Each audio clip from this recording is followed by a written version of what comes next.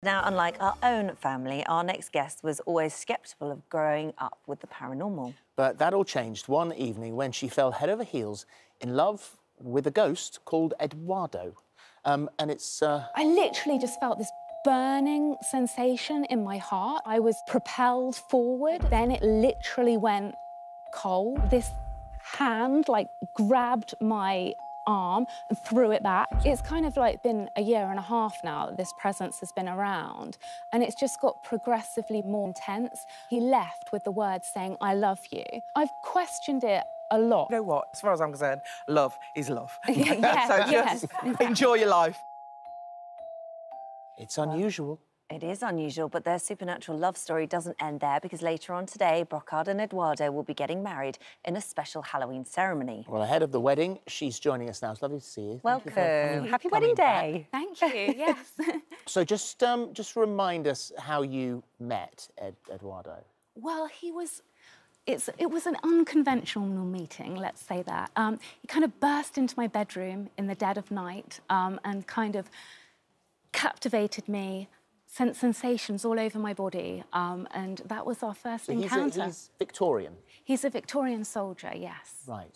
And so how do you sort of communicate with him? I mean, if this is a relationship in the sense of, like, other people would have a relationship, is it a physical relationship? Yeah, he communicates by putting sensations through my body. So when he's around, I'll feel like I'm being embraced, like a kind of warm hug.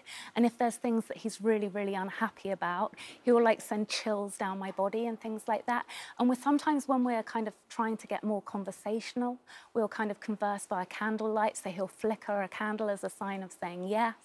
Oh, wow. So it's very interesting. So we started your introduction by saying that you were initially very sceptical about the supernatural. Now, if you're sceptical about the supernatural and suddenly a ghost bursts into your bedroom in the dead of night, yeah, I mean, that would be enough to probably finish me off. Well, exactly, yeah. It's one of those things that before I didn't have any kind of... I wasn't one of those people that believed in ghosts. I didn't have a preference either way, if that makes sense. And his Didn't it scare you? It completely terrified me the first time I met him. It was unnerving. Like, I sat up in bed and I had tears streaming down my face, and it was really, really intense. And I think it was the fact that it was so intense that kind of converted me into believing that there had to be something that did this to me. There had to be something that, you know, there had to be something to it. So you got used to the relationship. You're now very much in love. And in fact, last time when you came on to talk about it, you told that here. What?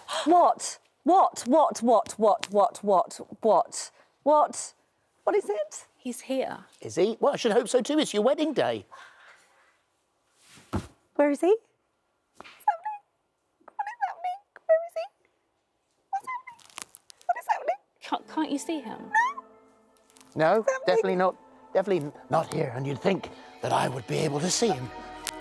He doesn't like you. He doesn't like me. Oh, my God. Well, that's fair enough. Well, I'm sorry. No, don't worry. He's a bit rude. I'm not marrying him. No, I know. So it is...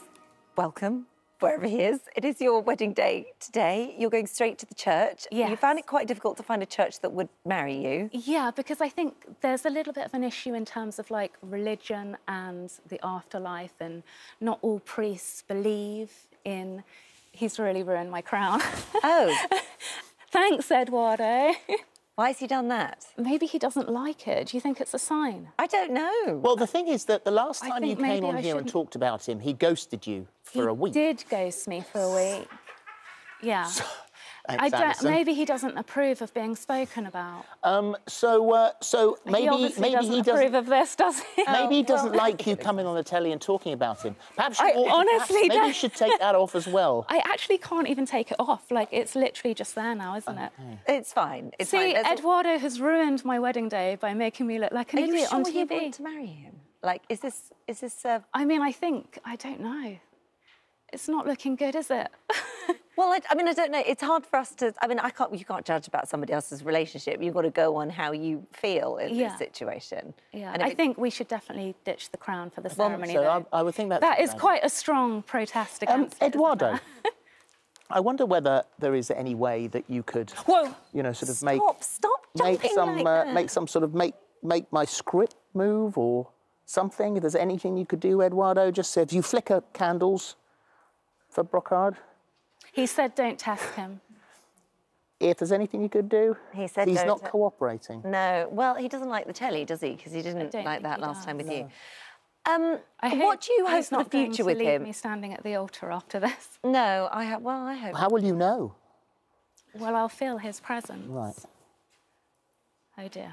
Well, I hope it all goes well. So do I. I'm worried now. Well, don't it's be lovely to worried. see Don't you. be worried. You know, go off the telly and have a cup of tea with Eduardo, Yeah. light a candle, and Yeah, I'll have to woo him back again. won't I? Exactly. Write him another song. you did that last time with your song that you Yes, wrote, which I I think you're walking down the aisle to, aren't you? Yes, I am, yeah. It's called Haunted, so yeah, it's about our supernatural romance. So.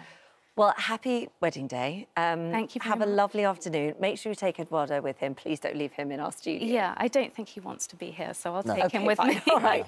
Thank you so much. Thank you. Thank you.